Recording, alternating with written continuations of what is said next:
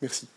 Madam President, please. Yes, thank you so much. So let me also start by thanking you, Antonio, for an incredibly successful presidency. And thank you very much for all the work you have done, you and your team. This is amazing. But also you personally, how skillfully you steered the whole process. You will certainly describe the many, many fields where you achieved a lot. But I just want to highlight within this pandemic 3 topics which would not have been as successful as they are without you and your presidency. And this is, on one hand, the vaccine strategy. I remember very well that you said we have to start together on the 27th of December. And we did it. We went through all the difficulties together. This is where you see whether there is a team or not, when you go through the difficulties. And now we can harvest the success together. The second point is the EU certificate. Record time in which it has been ready. Now 26 member states are connected so far, and it's ready to go for the 1st of July. And of course, then the economic recovery, next generation EU, here to record time for the own resources decision to be taken in 5 months or ratified in 5 months. Normally, if you look back to the other own resources decisions to be ratified, it takes about 2 years on average. So you did it in 5 months. Obrigada. Let me explain or comment a bit on what we have been discussing. Indeed, we started with COVID. And as usual, the state of play for the vaccine deliveries and vaccination. We are almost at the end of Q2. By the end of the week, we will have delivered over 424 million doses. By thus, we exceed our delivery targets for Q2. And we will have, by the end of the week, almost 60% of adults in the European Union that have received at least 1 dose. And we will have almost 40% that will be fully vaccinated. This is a big step forward, but it is also necessary because we are worried about the Delta variant. If you look at the UK, the Delta variant is by now the dominant one. 90% of the infections are the Delta variant. It is rapidly progressing, also speeding up here. The good news in that is that we see that the vaccination protects. Double vaccination protects very effectively against the Delta variant, and single vaccination or single shot at the beginning gives at least a reduction of severe illness. But with this Delta variant, we need to stay vigilant. We need to stay very coordinated what restrictive measures are concerned. The typical things like masks and distance have to stay in place. And we need to vaccinate, vaccinate, vaccinate. That's the best strategy against these variants. We have looked at the lessons learned. And I will not go in detail because the whole report is there, but leaders came out very supportive of the Commission's proposals. So now we're going to implement what we have seen as weaknesses or where we should step forward together in the health sector.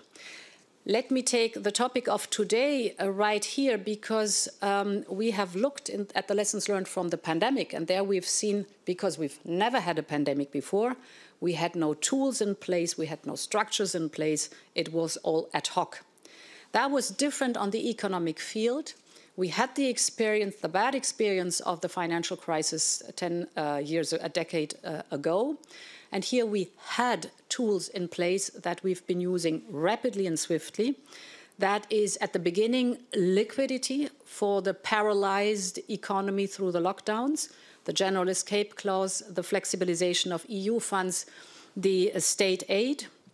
Almost 3 trillion of liquidity was offered. Then we had the bridging part of 550 billion. One part of it is the SURE element with 100 billion. And now the recovery with 750 billion next generation EU. Here we look today at the national plans. We have now 24 national plans submitted. 12 of those are approved. There too, I want to thank you, Antonio, because you have been pushing hard that we are fast. Of course, it is needed in our economies. And yes, till the end of the month, until the end of your presidency, you will have reached your goal that there is a good chunk of plans approved, ready to go.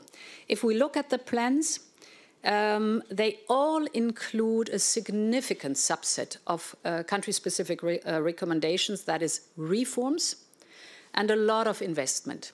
If we look at our targets, all plans meet or overshoot the target of investing 20% in the digital. The same goes for the green, 37%. At least they meet it. If not, a lot of them overshoot it, and that is good.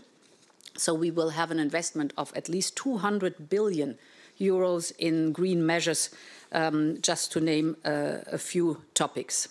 But there's also a strong investment in the social dimension, so youth employment, childcare, higher education, healthcare, just to name a few topics.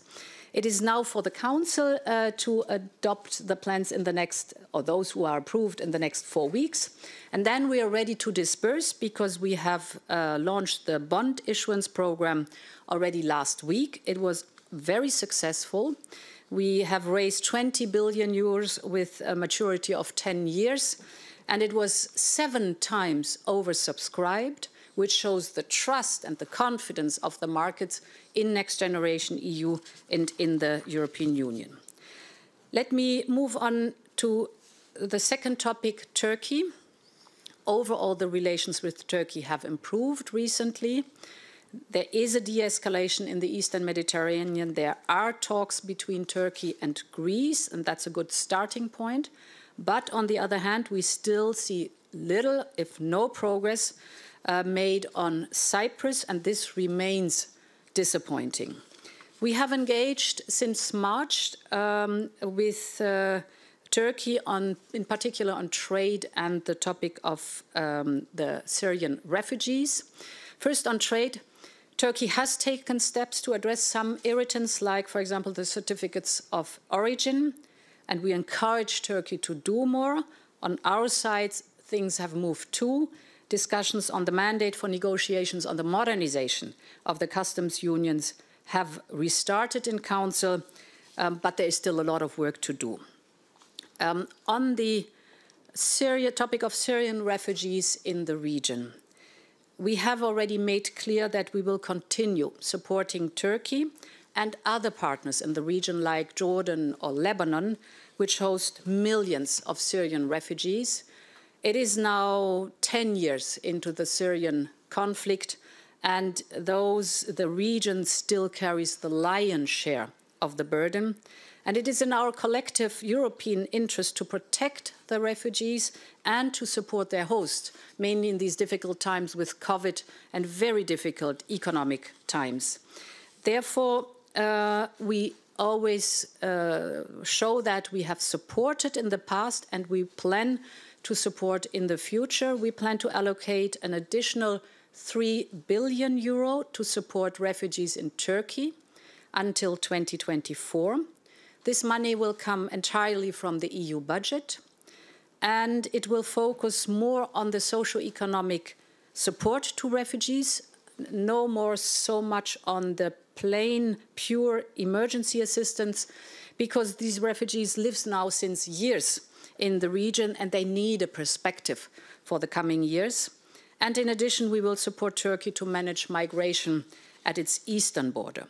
At the same time, the Commission will also provide 2.2 billion euro until 2024 to support Syrian refugees in Jordan and in Lebanon, and we have invited member states to contribute with further funding.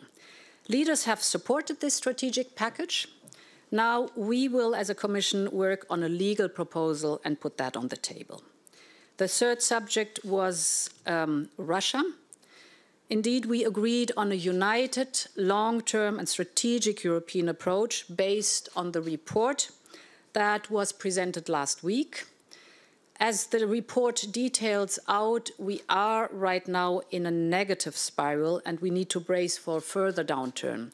So we agreed to push back when Russia targets the European Union and what we stand for, when it violates human rights, to constrain Russia, when it attempts to undermine our interests, and we will engage Russia when it is in our interest to do so to achieve our goals, for example, if we talk about climate change or if we talk about public health. We have a position of strength because if you look at the economic relationship, you see that Russia represents less than 5% of goods that are being imported to the European Union. But if you look at the reverse import, the European Union is Russia's biggest trade partner, and we account for more than 37% of the import to Russia. And this imbalance is likely to grow as Russia's economy is built on oil and gas. It's 25% of its GDP, but the world is moving away from fossil fuels, and Russia will have to adapt its economy. While in the European Union, with the European Green Deal, we enhance our resilience in going more and more into renewables. Last but not least, as Charles said, we had an intense and very frank discussion about values. This discussion was needed. It was a factual discussion, and it was a very personal and emotional discussion at the same time. And it was a personal and emotional discussion because it is about people's lives, and it is about their dignity and their feelings and their identity. And it is also about what we believe in our European Union. Our treaties are very clear on our values. They are enshrined in the Article 2 of our European Treaty. It's the respect for human rights, the equality, the human dignity, the freedom, non-discrimination, and others. These are our foundation, and we will live up to these values. Last week, I have already expressed my concerns about the Hungarian law. Yesterday, most of us were very clear that the new Hungarian law goes against our values. And therefore, at the Commission, we have assessed this law thoroughly. We have written to the Hungarian authorities, the Hungarian government, detailing out our legal concerns. Now it is for them to answer. There was an overwhelming support in the room that we will defend our values, because Europe is first of all a union of values. It is also a union of a single market. It is also a union of the single currency. But it is first of all a union of values, of protection of minorities, of non-discrimination.